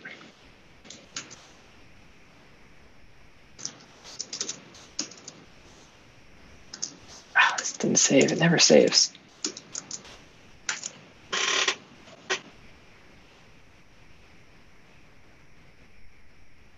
But our test passed after making these changes. I think we're fine. Yeah. Gosh, this whole transpile thing. I know. It's a disaster, isn't it? I know. It really is. It really, really is. Well, it's cool. Oh, hey. It's logging now. That's great. But we know all this works. Well, this is also much more simplistic. The examples in the test might not be comprehensive, right? But clearly they aren't because something's failing. Exactly. What else can we do? Can we maybe capture that output when it fails, get into buffer? Absolutely.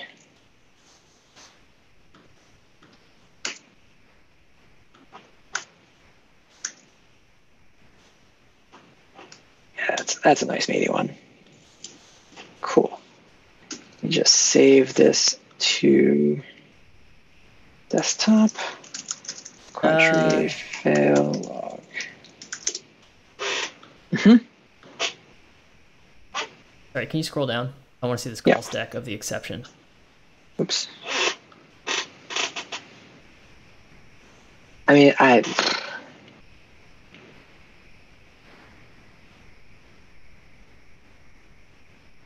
It looks like it's failing at the formatting, right? I think actually what's happening is it's throwing an exception and trying to print the node, but the node is too deep. Is that what's going on? It should know not to traverse that deep. Because it's failing on a call to console log. It's failing on a... Interesting. Like, if you look at 1476... Oh. Can you actually open out server.js? Yeah, let's do it. And then go to line 2320.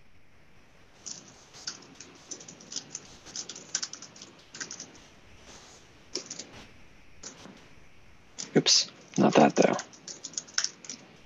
You're going to open an Xcode. I know it. Adam. Nobody asked for that.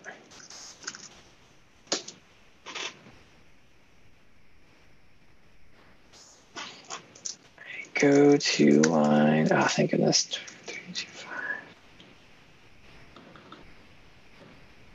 So it's having a hard time with this. Is the node too deep?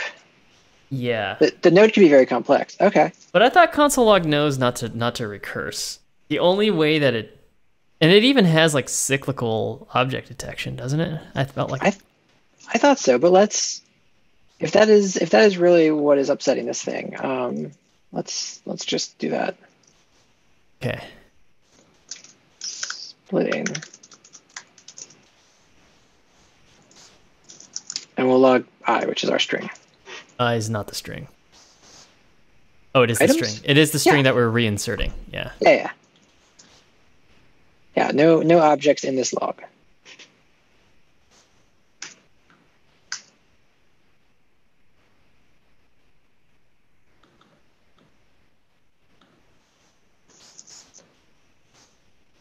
Same. So let's get this going again. And that was line 2295. Yeah, if you do Command T colon, that could see that, and then type in the number. Yeah. Oh, come on. That's great. So this is the big one.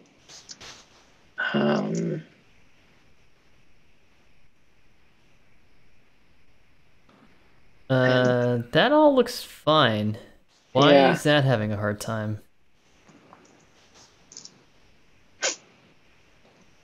Item should be a string. Node dot items. There's no infinite recursion there.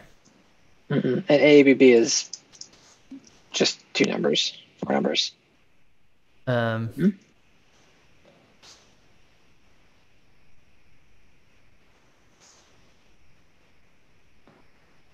mean, like call stack size exceeded, I feel like it's really just it. It's weird that it happens to be right here. Can we? Okay, so maybe let's just start passing the depth into node insert, and then just printing that. That sounds good. Cool. I'll do depth number. And then we'll do depth +1.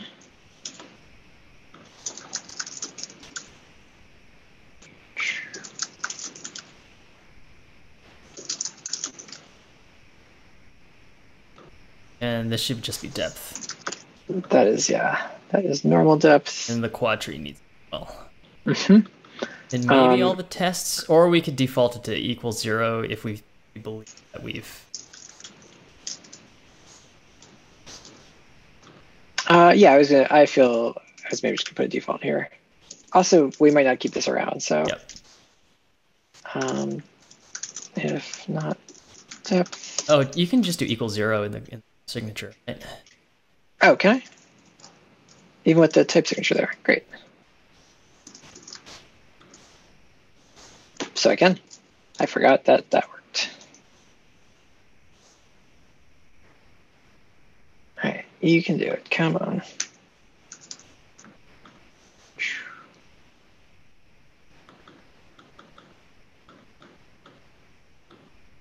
We are not that deep. No. So depth 2 and depth 3 have the exact same bounding box. Oh, sorry, no, it's different over here. Yeah, never mind. They have the same bottom right, but they've, okay. Did you just paste? Is that why there's stuff coming bottom? Nope, it's just like the last buffer coming in. Oh, weird. Yeah. Oh, it's like didn't flush correctly or something. Mm-hmm. Yeah, so how do we go from, okay, so every step down actually should have one of the points of the ABB be the same as the previous one? No, it could be middle. Yeah, okay, no, never mind. Interesting. How big a box is this? 576 minus 480 is 96. This is a very strangely shaped box, right? This is 96 across and 96 plus 768. Yeah, that. This should be a square. Okay, let's look at our quadrant function. Quadrant of AB. Yeah. Oh, lordy. Yeah, well. This old chestnut. We tested this, didn't we? We did.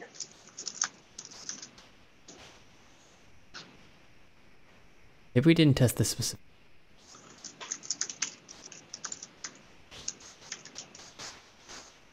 No, it's the very first test we wrote. Oh, we totally did test it. Fuck. Okay.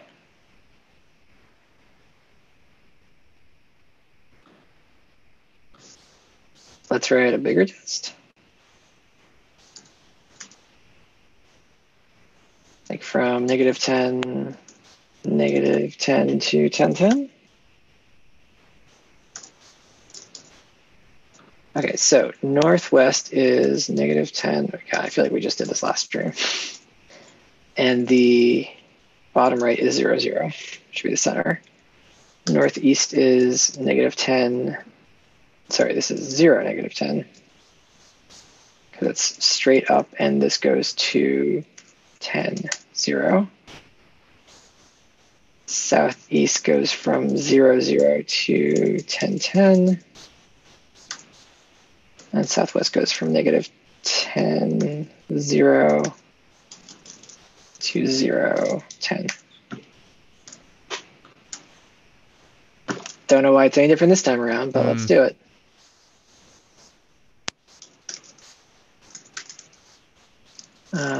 Source util quadtree helpers test. Yeah, we can do that from VS Code as well. There's a launch.json that'll run.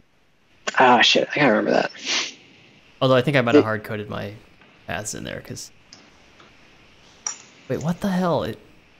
It's really unhappy about this. I'm just going to comment it out for now.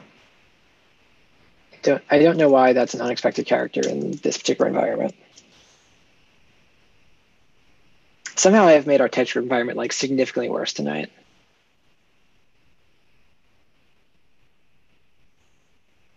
Maybe Parcel knows what the question mark is, but yes, whatever. No, unfortunately, it worked. Okay. Can we see the debug output again? This? No, the console log that we... Oh, yeah, totally. That's failing. Is it always failing on this one? I mean, it should be deterministic, right? It's always failing around here. Wonder why it'd be different. It's not the call stack size it's ever...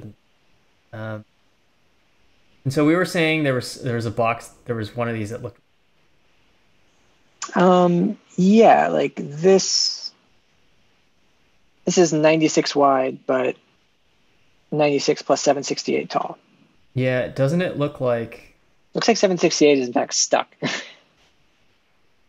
this a copy problem? Well, our quadrant of AABB is creating new arrays every single time, right? Oh, that's a good question. Not here.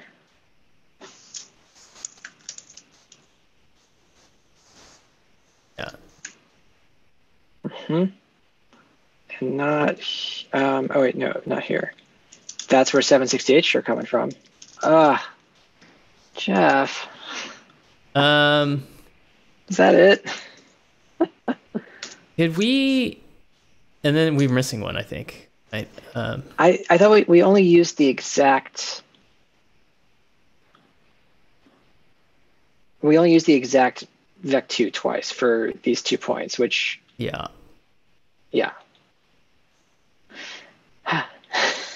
The other thing we could do is we could clone AABB at the top. We'd all, you know what? But it's constant. I don't want to deal with the TypeScript shit. I think it's fine what we're doing. Okay. Well, let's run it again. Oh shit, that was very different. Oh, you know why? Because I took out a bunch of stuff.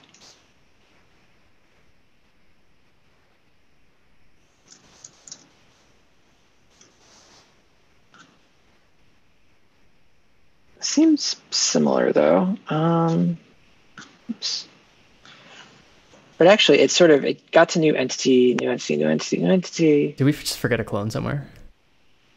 We might have done that again, yeah.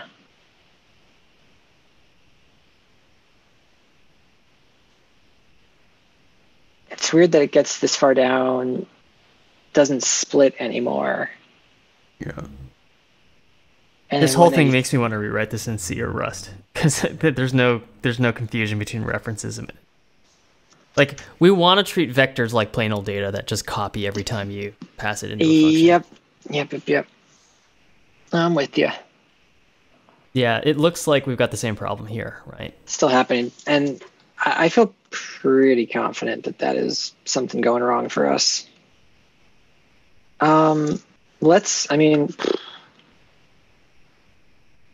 Do we do anything else? No, we return, this is value-based. The only time we modify anything is when we divide by 2, right? This is it, right? It's in this, yeah. And this is a number. That's totally fine. I'm tempted to clone the AABB.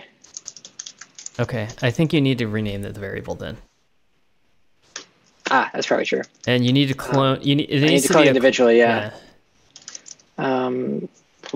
Okay. Although I don't see where the bug is though. I know, but we're gonna do this.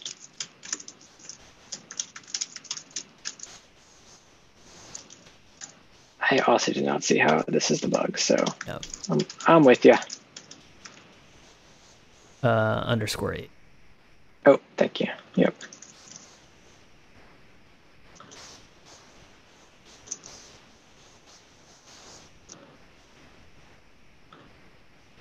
Maybe it's just the slow compile. There you go. What's that? I said maybe it's just a slow compile. Oh, why it wasn't updating, or? Yeah. Maybe why the clones didn't work, because the clones seemed like they should have worked. Oh, I see. I mean, this has recompiled. Man, how? We're only at depth 7, and we're still really stuck on this 768Y coordinate.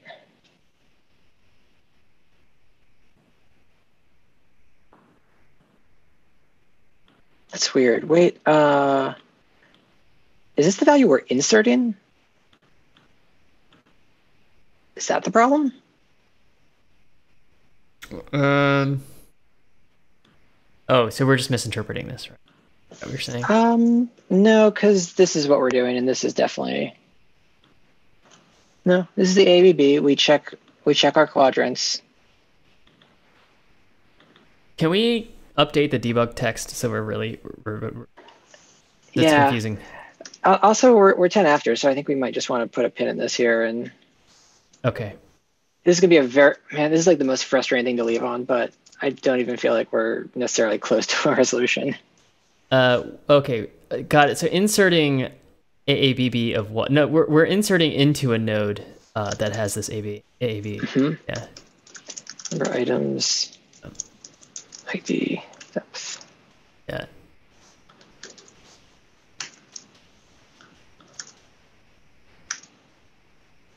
Yeah, that number should definitely be getting smaller. It should be getting smaller, yeah. And I actually thought the last instance of this is pretty instructive. And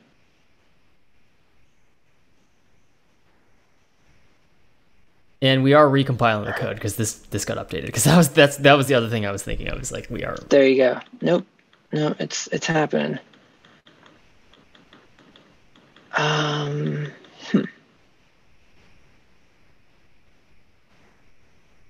It's funny. This is not that deep. And it's really not. Yeah. But this is the wrong shape of box again. It keeps happening. So that's annoying. Okay. Yep. Yeah. Check out.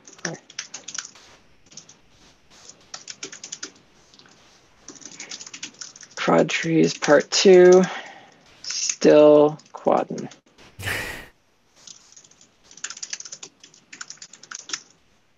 We're gonna figure it out like 10 minutes after the stream is.